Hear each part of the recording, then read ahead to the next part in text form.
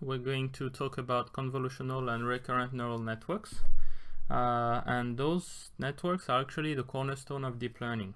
So for convolutional network, we're going to have an introduction to computer vision. We're going to see what is computer vision and so on. What are the domains of application of computer vision? Then we're going to talk about the convolutional layers, that is convolutional layers and max pool. Then we're going to see the convolutional architectures, lots of different models there in the literature. And finally, we're going to see several examples dealing with CNN, for example, image classification, segmentation, and so on. And then the second part will be about recurrent networks. So we're going to have an introduction, like for sequential data, why do we use recurrent networks? We're going to see we have different types of recurrent networks, like relation one-to-one, many-to-one, one-to-many, many-to-many, with different types of cell, LSTM, GRU, and so on. We're going to see that with examples for text generation and time series forecasting. And finally, we're going to see the role of embedding layers in natural language processing tasks. So, introduction to computer vision. So in this video, we're going to take a look at what is computer vision and where is it used, in which domains of application is it used. We're going to see some computer vision tasks, some big computer vision datasets, such as ImageNet. And finally, we're going to take a look at some challenges still unsolved for computer vision. So the computer vision space. So first, what is computer vision? So a human use their eyes and their brain to see and to sense the world around them. So basically, computer vision is the science that aims to give a similar, if not better, capability to a machine or a computer. So in that case, you have computer vision in the middle, and you can see that you have so many domains of application of computer vision. You have speech recognition, image processing, biology, psychology, computer science, mathematics, so information retrieval. You have, of course, machine learning. You can use that in robotics. So for example, in robotics, it's very useful for the robot to get a sense of their environments, and so on and so on and so on. So just as a very brief summary, computer vision, it's deal mostly with images. So the main domain of application of computer vision is how to extract information from, let's say, visual content to get a visual understanding. So for example, here we have some computer vision tasks. We have object detection, action classification, image captioning. So on the first picture on the top, we can clearly see that this is a car. So we have 3 cars. On the lower image, we can see that this is a person. This is actually a kid, and the kid is holding a hammer. And then on the left, we can see this is a person. The person is on the bike, and then there's the bike, and so on.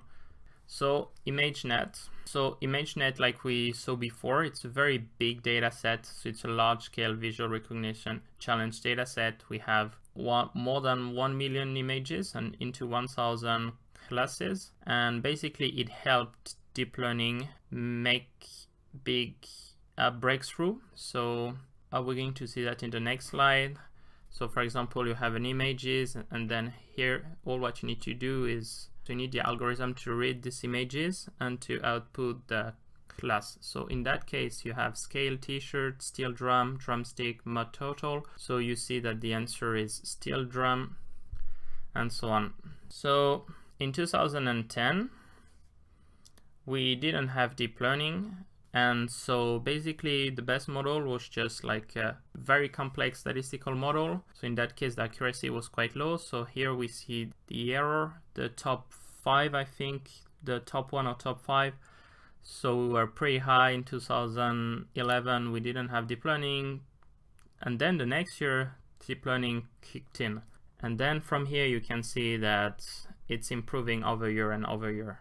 So basically the human error rate is 5.1%, so it's on the right. And we can see that since 2015 with ResNets, we can actually be better than human. So in 2015, we had the model called ResNet. 2014, we had the model called GoogleNet.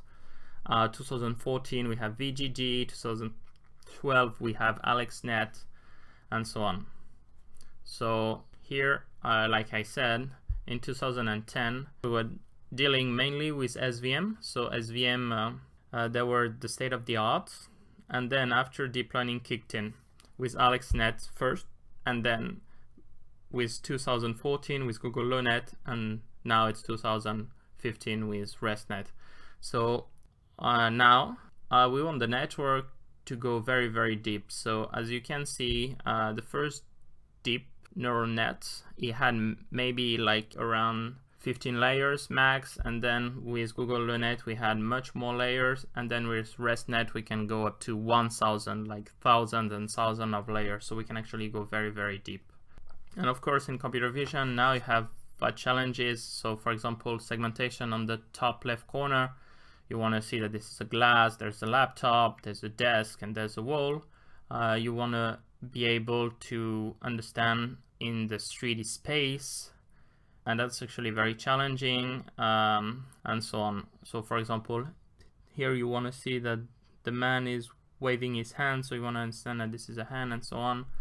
And also you want to understand the motion of the hand, and the top right corner, you want to understand motions of the man walking in a room. And also one particular complicated challenge is, it's called image retrieval using graphs.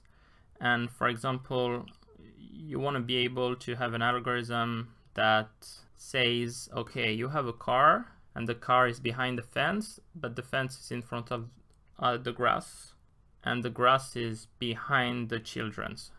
So this is actually very complex. So basically you want to identify that you have children, you have a car, you have a fence, but you also want to understand where are they one to another, and so on.